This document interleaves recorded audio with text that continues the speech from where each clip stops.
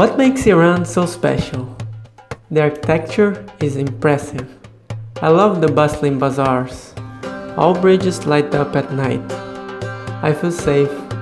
The food is great and the people are the most hospitable in the entire world. This country has so many misconceptions, and the only way to really discover the truth is experiencing Iran. Really beautiful. Here with my friend. I'm here in Tehran, capital of Iran. I have 20 days to see the country. I'm gonna go to Isfahan, Kashan, Yazd, Shiraz. When I first told my mom I was going to Iran, she said, "But this place is dangerous." And I asked, "Based on what? Media?" According to Vision of Humanity report, in 2017, the year I traveled in Iran, the country had 6 terrorist attacks and 9 fatalities. On the other hand, USA had 56 incidents and 64 fatalities. I have never felt unsafe, and all Iranian people were really kind to me. I'm here in Saed in Tehran, and this is the local bread. It's called Taftun. Taftun, yes, exactly. They're making there in these ovens. They put like 4 each time, and it's very fast. Yes. Per bread is around 1 minute, or less than 1 minute. All right.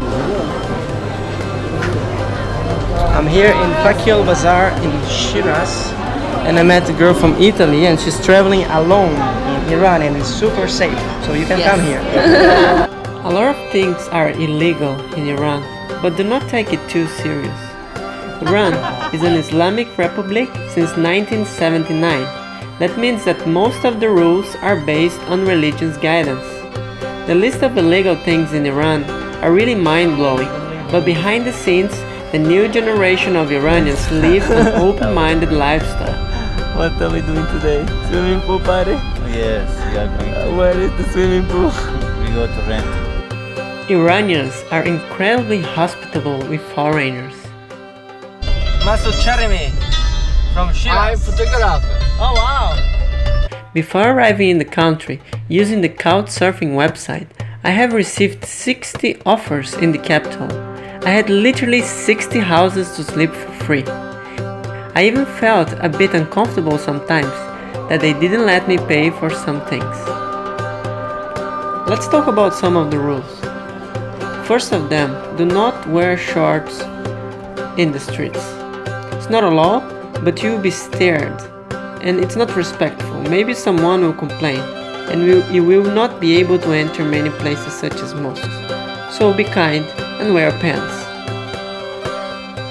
Selling, buying or consuming alcohol, it's prohibited in Iran since 1979.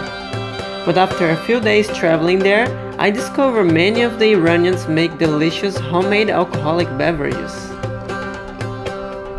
Tattoo artists are regularly arrested in Iran and sentenced to fines, lashes or even imprisonment. While there's no specific law against tattoos, the authorities strongly reject them as a Western phenomenon, harmful to Iranian values. I did a tattoo myself with a local artist in his secret apartment studio. I wrote the word kindness in a traditional Persian calligraphy, Merhabani.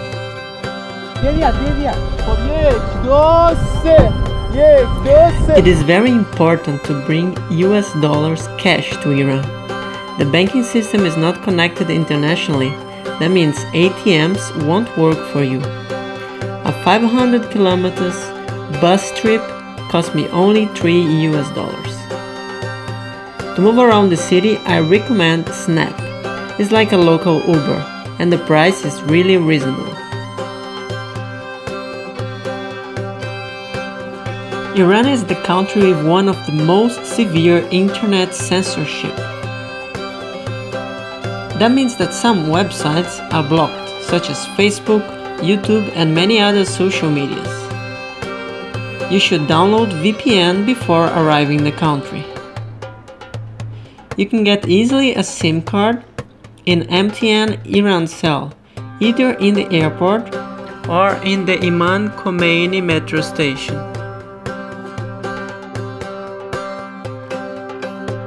That's it, guys. If you enjoyed this video, please hit the like button and subscribe to the channel. Share it with your friends, social media. Yeah.